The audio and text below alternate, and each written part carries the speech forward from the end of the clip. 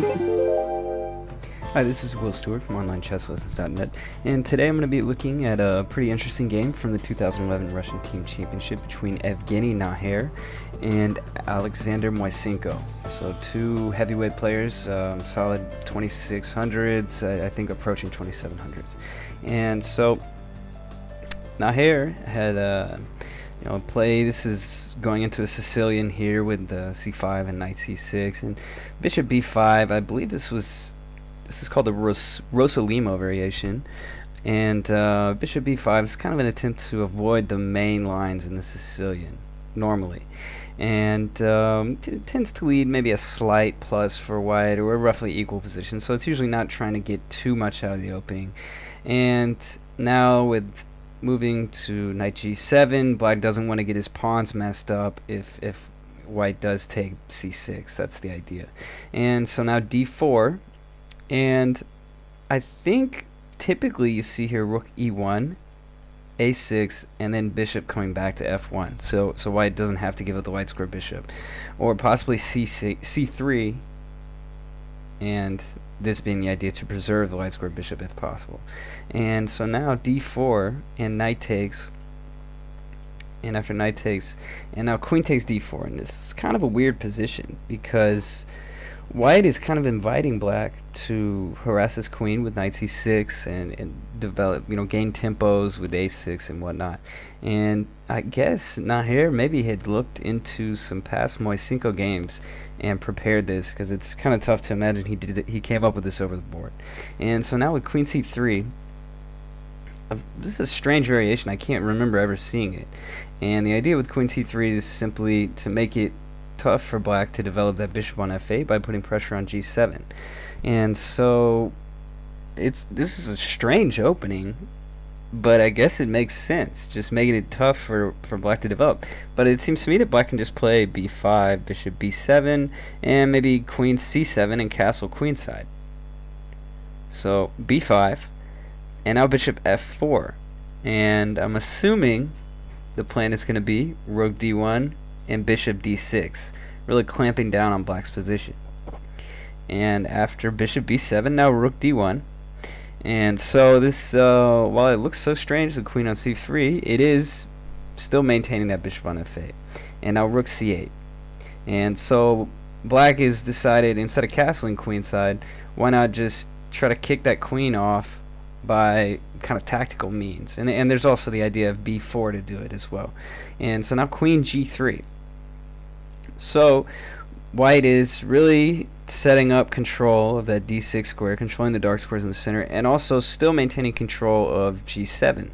And maybe if black tries to snatch a pawn, white's just going to give it to him, and that's not going to be good. That's way too much development for white for just a pawn.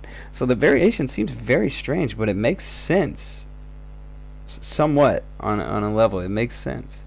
And so now bishop e7, and so if takes, bishop f6, and black's going to pick up an exchange here if he wants, or at least have compensation for the pawn.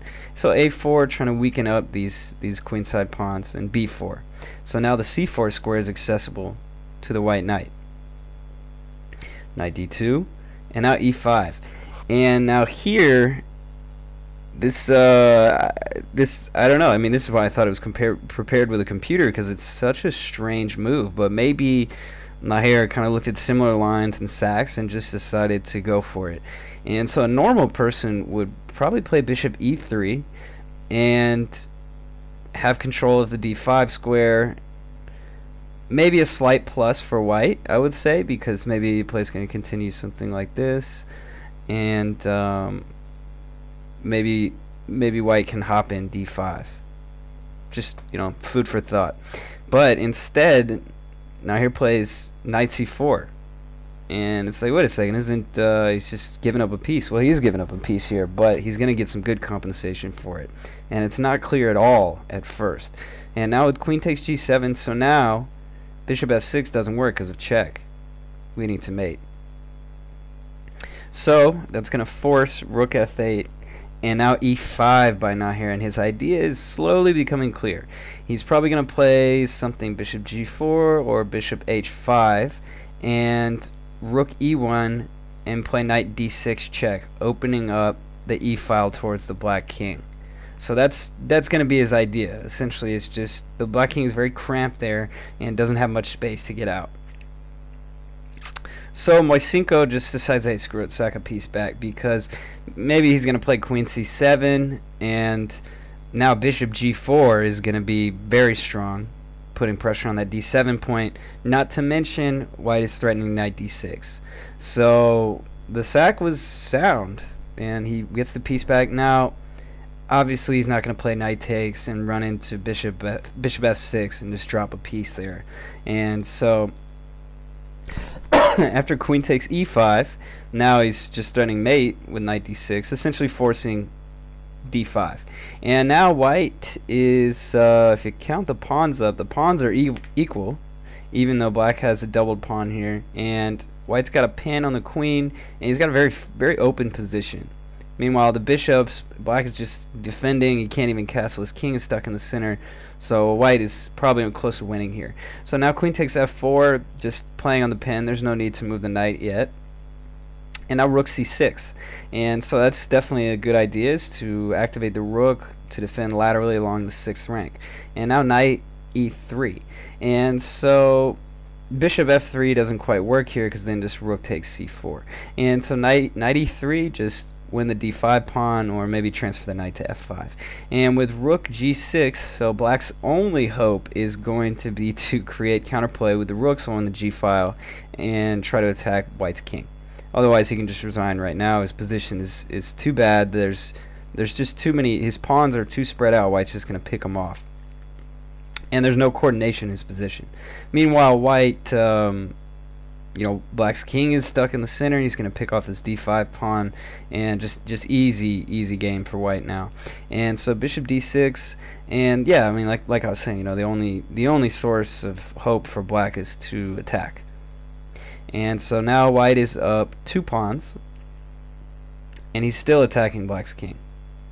And so rook g7 and rook d4. And white is just beautifully centralized. All of his pieces harmoniously working together. And meanwhile, black is just trying to attack on the g-file, but it doesn't really have any good focal points. And so now rook h6, trying to coordinate his position into an attack, but it's just not enough, especially with white's light square bishop just dominating the diagonal. It's not going to work. And so g3, just calmly. And here's the idea. Bishop d7. So black's idea here is to sack every piece that he can to try to open up white's king, starting with rook takes h2. And if Moiseenko had been a little bit, or Najer had been a little careless, king takes h2, and now queen h4, and he's at least got some good counterplay. It doesn't seem like it's quite enough to mate, as similar to the game continuations, doesn't quite work. But anyway, I mean, that's the idea. So now here just starts collecting pieces. Now he wins, that's a bishop. Now queen h4, taking advantage of the pin. And rook takes d7. And in this position, Moiseenko just resigned. He got hit with a pretty impressive move in the opening, knight c4. That was definitely something else. So that was a good game, and Najer is definitely a very strong player, doing well in the 2011 Russian Team Championship. So this is Will Stewart from OnlineChessLessons.net, and thanks for listening.